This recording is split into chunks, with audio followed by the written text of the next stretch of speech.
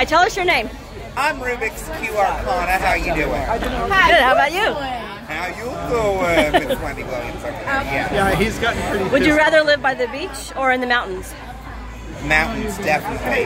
As much as I love the beach and it's very tranquil, it's also like the ocean is its own entity that I am no longer the top of the food chain. So I have like thalassophobia is what it's called, where I fear deep water. I cannot do it. I can't do it. At the same time, my partner loves the ocean, so if I had to move there for him, I would, but I prefer the mountains. Okay. But I even asked him, I said, how long does it take you to do your makeup? These days, roughly about an hour, hour and a half. I've gotten better. It used to be like 2.5 hours, but like if I have to, I can beat this face in about 30 minutes. I have proof. I was on television with that shit, and it still looks pretty good, even though it was a Russian. But yes. What's your favorite snack? Favorite snack? Does vodka count? That's my favorite after-work aperitif. Snack-wise, that's a tricky one. It's either a toss-up between Mike and Ike's or apples. I do really like apples. Who's your favorite Rue girl? My favorite what? Rue girl. Rue girl. Oh God, this is the question. Okay. Bianca Del Rio. Absolutely Bianca Del Rio. It used to be Jinx Monsoon because she's the reason I got into drag. But Bianca unlocked that shady bitch inside of me, and ever since then I haven't looked back. Like the two of them are kind of my devil and angel on my shoulders. So when Jinx falls asleep, like the devil takes over, it's like, yeah, girl, say that about her. Go read her for Bill. So Bianca Del Rio. What song would you own in a lip sync for your life? What song would I own in a lip sync? Anything Broadway related. Like if it was something off of Broadway, I know I can do it because I'm a theater kid. No, I don't think Alvin likes that. It does kind of depend on what that song would be, but I would still hold my own. For sure. What's your favorite video game series? Video game series. I would say Final Fantasy. That's mine. I would say that because I love 7, I love 8, I really love 10 and 12. They're in the care for 9. But lately that series has kind of fallen apart, so I can't really say that. He's just trying to be Persona. I'm going to go with the Persona series. It's a JRPG. It's where I got my namesake from. The Arcana comes from tarot cards. That's Persona. My whole fascination with butterflies, with tarot cards in general. I have my own persona that I would draw if I could, which I need to here soon on social media, but we'll see. Anywho, yes, I'm going to go with Persona because I just recently played number 5 for the second time, and it's amazing. Who's your favorite character? Doesn't have to be from that series. Favorite character? You know what? It's a villain, but I'm going to go with Sephiroth. As I said, Final Fantasy VII, definitely one of my favorites in the series. He is the best villain, hands down. I've been growing out my damn hair so I can go cosplay as him. So once it reaches my ass or lower, I'm going to go do that. Just Sephiroth, have my hair bleached silver again, and then go rock it with the fucking one wing and everything. It's going to be great. I've beaten him in both Kingdom Hearts. Nice. Have any of the Final Fantasy games made you cry? Wait, say that again? In the Final Fantasy games, have they ever made you cry? What Like, Final Fantasy games have made me cry? Probably the only one I could say is 7. And it's because a main character dies out of nowhere. And I didn't cry the first time, but I've cried watching the Advent Children movie, which is tied to that, and it's because of how that comes back around.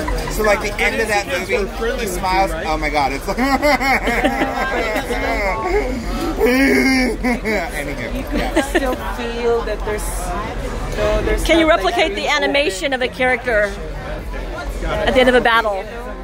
Animation of a character. Well, I am dressed as Poison. Oh god, what is her little thing though? She's like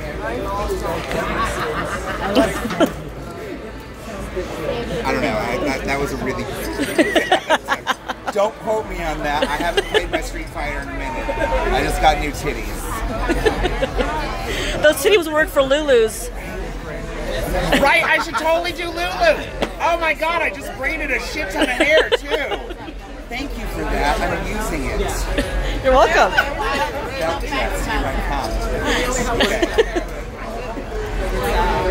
Impersonate a local queen. Oh, there goes the evil laugh. Hey guys, it's Mercury rising. Oh yeah.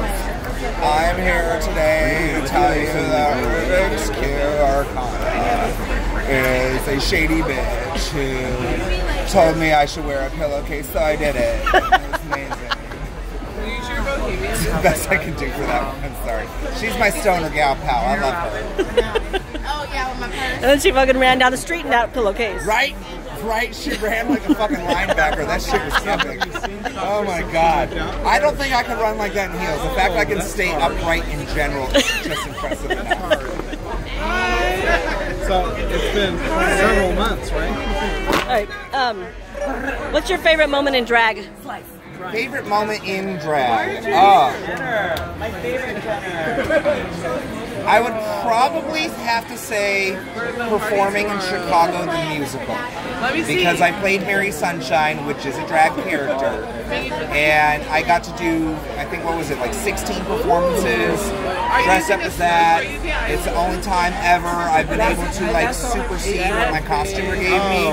And I basically came in the next day saying, hey, yeah, can I wear this instead because that shit was ugly. And everyone said yes. Director, the most important person.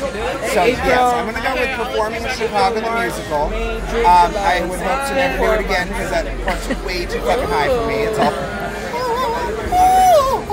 like I can't do I would have a hard time with that. I'm a baritone. So they keep making me a goddamn tenor, but it's okay. It's okay. I play the my son on Friday. So when I went and picked him up, Are there any video game characters that remind you of local queens? which one? Video game characters that remind me of local queens. Almost 6 years.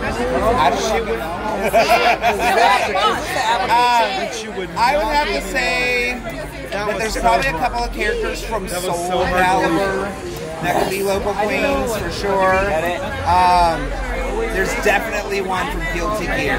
There's a character named Bridget, who's literally a boy dressed as a girl. That's totally Apple Adams. Same thing with, there's another one called Skullgirls. Skullgirls is another fighting game. There's a character that is Apple Adams, there's a character that is me, and there is definitely a character in that one that I could see as Mercury Rising. Just a skinny bitch that's like all crazy. Her name's Painwheel. Who's the funniest local queen? Funniest local queen? Ooh, that's a question. Me.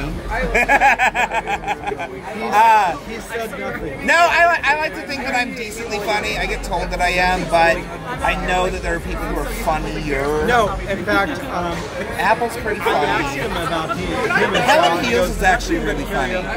Lately, whenever I see her on the mic, that bitch got me fucking busted up. I want to piss myself. I'm gonna go with Helen. I'm gonna say Helen. It's not me, it's Helen. Okay. Who is the zaniest? That is me. No, as far as zany, I can say that the one compliment I get the most, and I love it so much, is everyone says, what I like about you is I don't know what you're coming out with next. And that much is true. I'm always trying to like up my own game. So if you see me like put on a costume that you've seen once before, it's been at least 6 months. That's my rule. But yes, I'm a crazy fucking bitch that came out as a clicker last week, so I'm gonna go with me. I'm a zany. Okay. And how about the kindest? The kindest. Most thoughtful? So it is very obvious. I'd probably go with Apple Adams. That bitch has got a heart of gold. But it's obvious that Brian If anything, she's my go-to. Like when I got that inner shade coming out and I'm about to rip a bitch a new one, I always go Apple. Talk me off my ledge so I'm not such a hateful cunt. I'd appreciate it. Lovely. Thank you. And she always does. She's very good at that. So yeah, Apple Adams is definitely the kindest. Okay. Do you have a sign off for me? That's really Sign up? Sign off. Oh, a sign up. I have my usual go-to, which is my saying much love and lollipops. Because everyone needs more love in their life and something sweet to suck on. So there you go. Much love and lollipops. Wow.